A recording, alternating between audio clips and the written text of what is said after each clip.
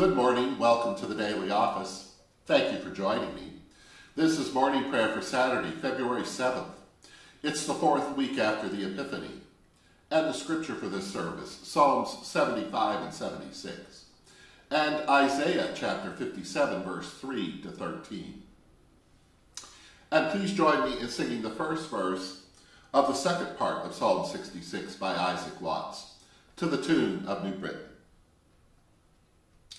Now shall my solemn vows be paid to that almighty power that heard the long request I made in my distressful hour.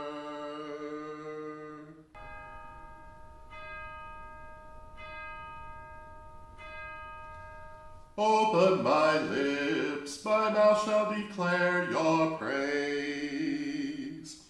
Alleluia. To you, O God, we give thanks. We call on your name. Alleluia. Psalms 75 and 76, and please recite them together with me.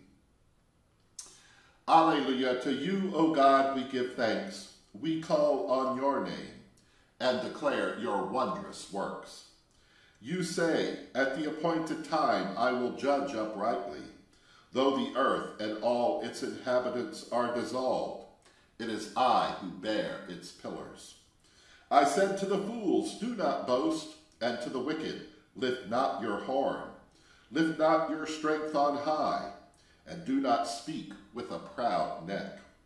For judgment comes not from the east, nor from the west, nor from the south. But God is the judge. God humbles one and raises another. For in your hand is a cup full of wine, foaming with mixture. You pour it out, and they drink it to the dregs. All the wicked of the earth shall drink it. And as for me, I rejoice forever. I sing praises to the God of Jacob, Leah, and Rachel. All the horns of the wicked will be cut off, but the righteous shall be strengthened and exalted.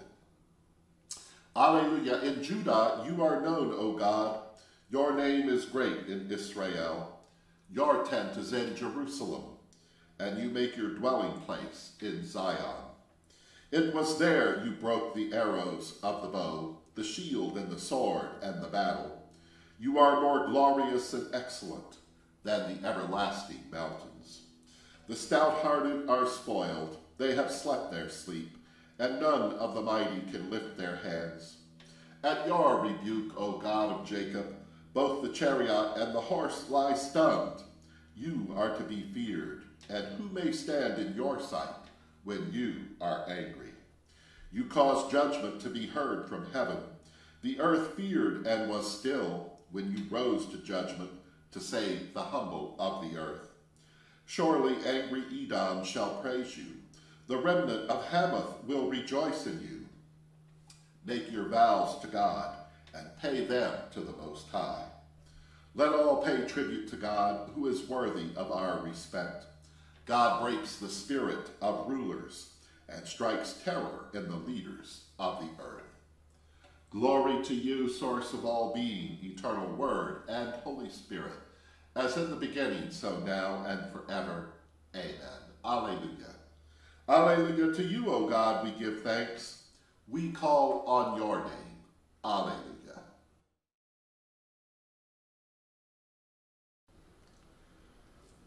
A lesson from the prophet Isaiah, chapter 57, beginning at verse 3. But as for you, come here, you children of a sorceress, you offspring of an adulterer and a whore. Whom are you mocking? Against whom do you open your mouth wide and stick out your tongue? Are you not children of transgression, the offspring of deceit? You that burn with lust among the oaks, under every green tree. You that slaughter your children in the valleys, under the clefts of the rocks. Among the smooth stones of the valley is your portion. They are your lot. To them you have poured out a drink offering. You have brought a grain offering. Shall I be appeased for these things? Upon a high and lofty mountain you have set your bed, and there you went up to offer sacrifice. Behind the door and the doorpost you have set up your symbol. For in deserting me you have uncovered your bed. You have gone up to it, you have made it wide, and you have made a bargain for yourself with them. You have loved their bed, you have gazed on their nakedness. You journeyed to Molech with oil and multiplied your perfumes. You sent your envoys far away and sent down even to Sheol. And you grew weary from your many wanderings, but you did not say, it is useless. You found your desire rekindled, and so you did not weaken. Whom did you dread and fear, so that you lied and did not remember me, or give me a thought? Have I not kept silent and closed my eyes? And so you do not fear me? I will concede your righteousness and your works, but they will not help you. When you cry out, let your collection of idols deliver you. The wind will carry them off. A breath will take them away. But whoever takes refuge in me shall possess the land and inherit my holy mountain. Here ends the lesson.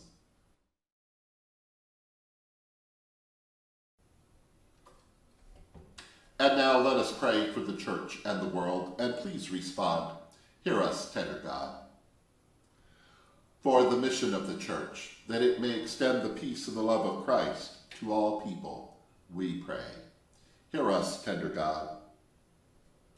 For Don and Tom and Richard and Joe and Bill, and for all of our church leaders, for all clergy and ministers, that they may be ever faithful servants of your word and sacraments, we pray. Hear us, tender God. For unity in the church, that our scandalous divisions may be healed, we pray. Hear us, tender God.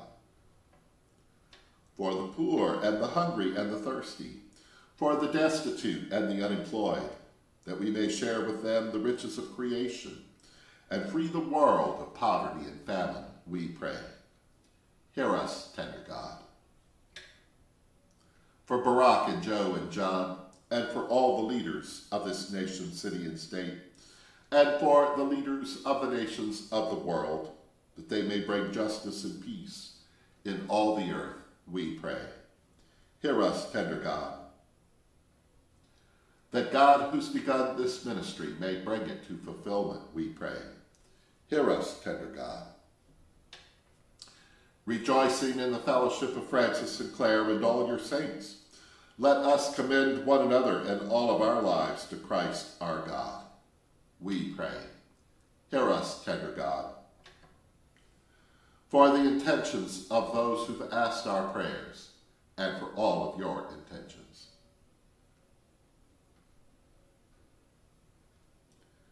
We pray. Hear us, tender God. Together.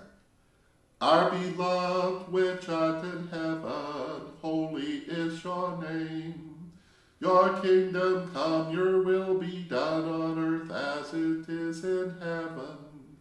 Give us this day our daily bread. Forgive us as we forgive others. Lead us not into temptation, but deliver us from evil. For the kingdom, the power, and the glory are yours, now and forever. Let us pray. O precious God, you are our defender and Savior, and your name is great in all the world. Raise us up to sing your praises. In Jesus' name we pray. Amen.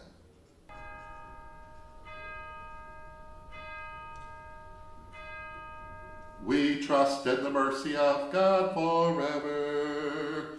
And glory to God, whose power working in us can do infinitely more than we can ask or imagine. Glory to God from generation to generation, in the church and in Christ Jesus, now and forever. Amen. Alleluia.